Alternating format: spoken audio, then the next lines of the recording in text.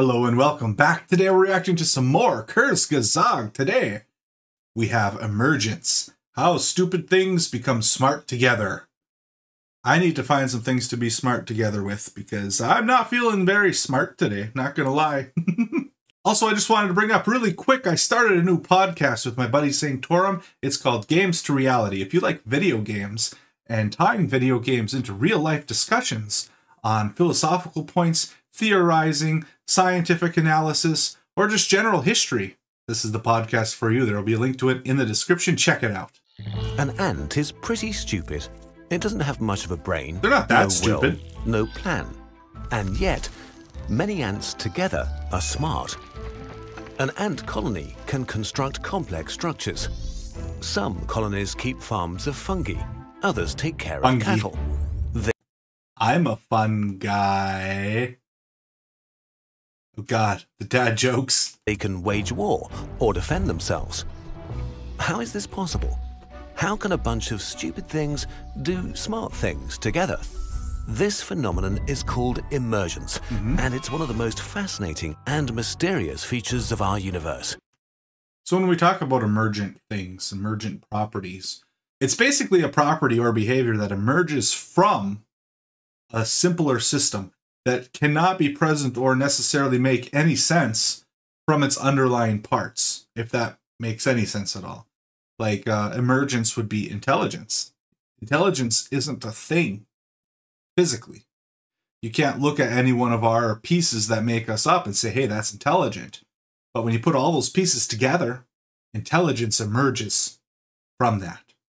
Sort of the same thing as like temperature. Temperature is arguably, in a way, at least the way we experience temperature, arguably an emergent property.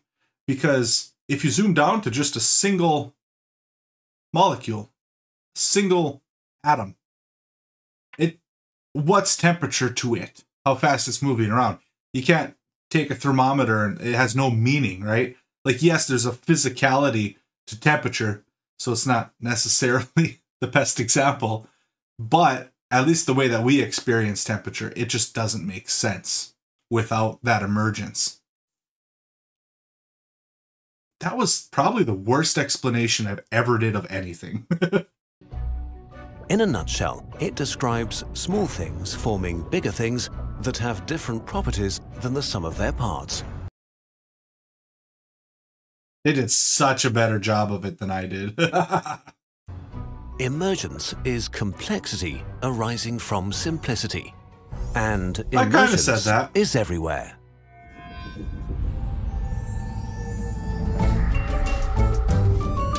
Dun, dun, dun. Water has vastly different properties to the molecules that make it up, like the concept of wetness. Take wet fabric. If you zoom in far enough... Such a better example. Wow, I'm so embarrassed about that. I'm going to have to leave it in now because I'm talking about it. So y'all get to see how big of an idiot I am. I told you I wasn't feeling very intelligent today. I warned you. There is no wetness. There are just molecules sitting in the spaces between the atoms of the cloth. Wetness is an emerging property of water. Something new, only created by a lot of individual interactions between water molecules. Yeah. And this is sort of it. Many things interact under a certain set of rules, creating something above and beyond themselves. It turns out that more is different. This different property is itself a new thing, and that new thing can couple with other new things to repeat the process. You can imagine this as layers stacked upon each other, every layer made from more complex parts. Could you almost argue that everything in existence is an emergent property of the fluctuations in the underlying fields that permeate the universe? Like the Higgs field, etc. Now there's a thought. Atoms form molecules. Molecules form proteins. Proteins make up cells. Cells make up organs. Organs form individuals. Individuals form societies. Yep. But how can something be more than the sum of its parts? How do ants form the sort of cloudy entity that is a colony? By following a rule set that produces order through chaos. For For example, let's look at how an ant colony distributes jobs. Let's assume that a colony... I don't know what they're talking about, because ants are freaking genius.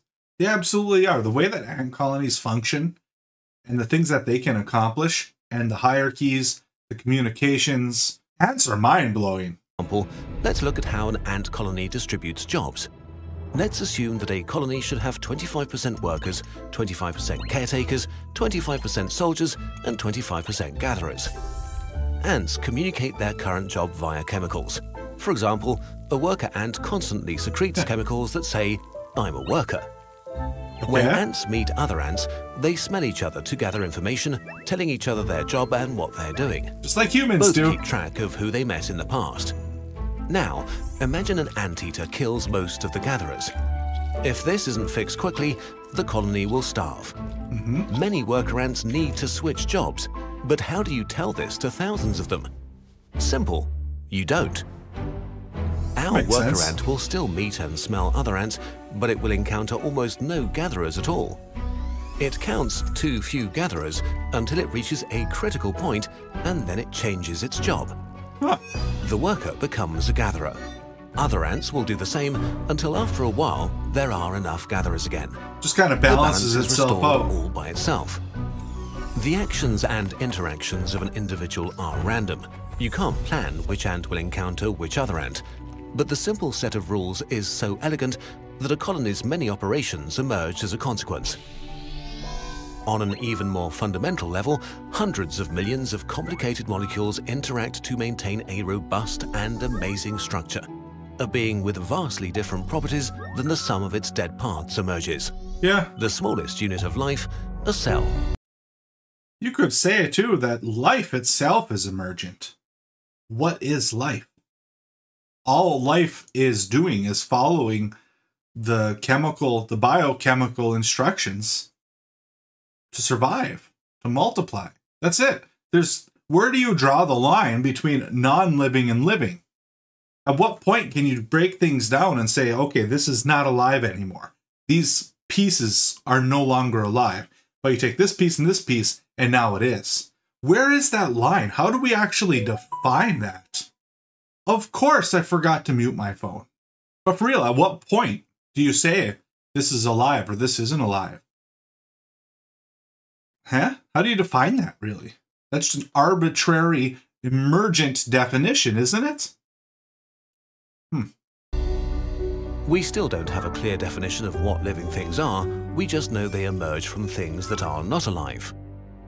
Cells combine and cooperate, they specialize and respond to one another, and over time, we develop into complex organisms with remarkable capacities. Yep. Your arms and legs and heart are an incredibly complex and complicated system made of trillions of individual stupid things. And yet we breathe, digest, and watch YouTube videos. Hey, how do I your feel cells called know out. what to do? Think of the pacemaker cells in your heart. Billions of them need to send out an impulse just at the right moment to collectively create a heartbeat. Our cells exchange chemical information with their neighbor cells to see what they're up to and then decide what to do. If it's among a lot of cells that are working on the same task, it will start working on that task as well and sync up with them. Isn't that crazy? There is no mastermind giving commands, just single units communicating with their neighbors and acting according to the feedback they get. What about our most important part? What is the thing that asks these kinds of questions? Life is so basically complex.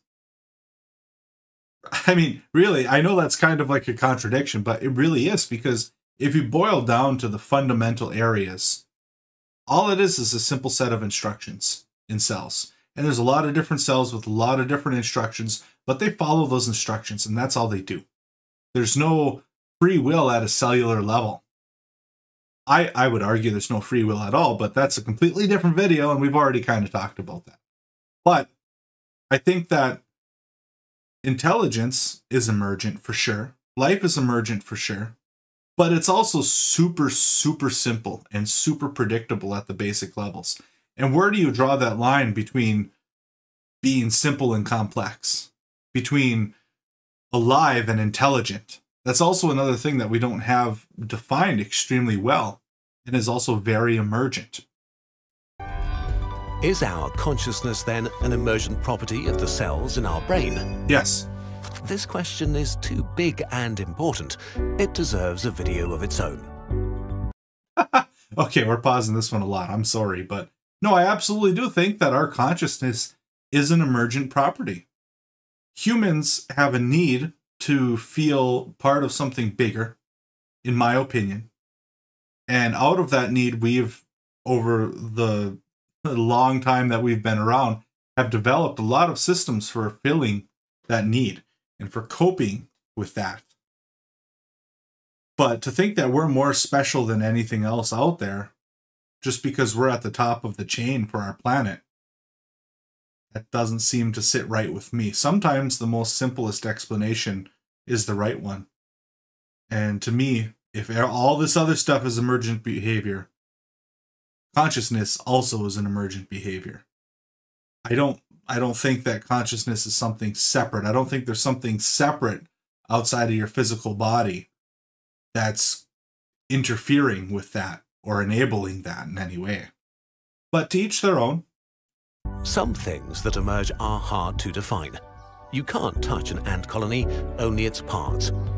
It has neither brain, nor face, nor body. And yet the colony interacts with the world. Just like colonies emerge from ants, things emerge from humans, like nations. Yeah. What actually is a nation? Is it its population? Is it its institutions?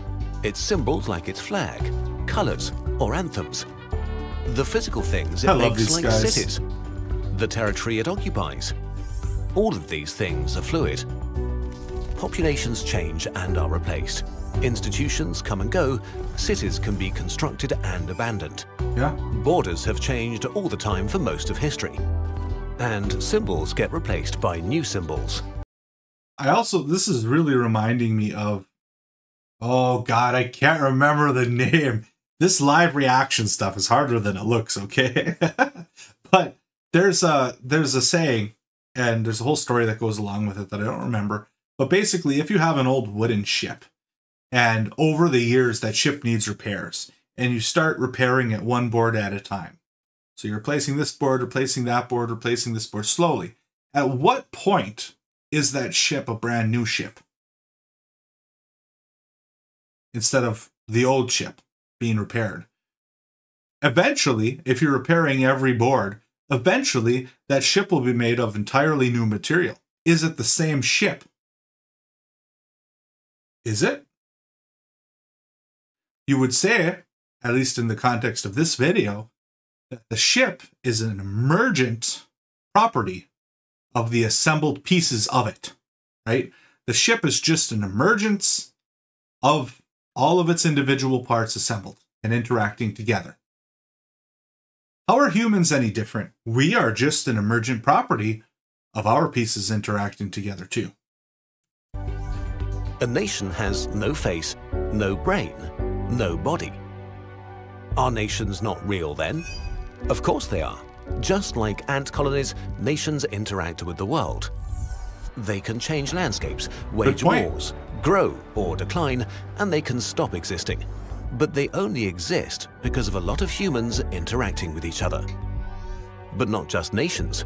All the complex structures that surround us emerge from us.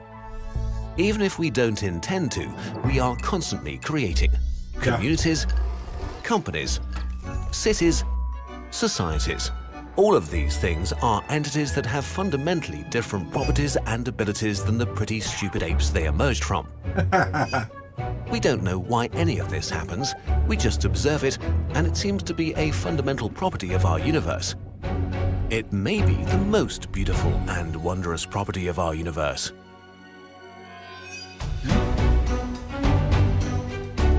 Wow. As always, these guys do phenomenal work.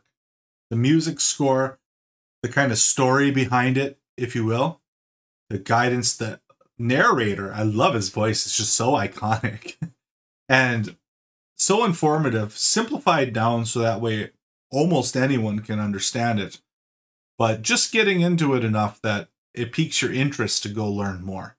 These guys are amazing. I've always said that, and I believe that I always will. Anyway, thank you so much for watching. I really appreciate you. Go check out my new podcast. I also have a gaming channel that I don't post to very often, but I do once in a while. I hope that you have yourself a wonderful day.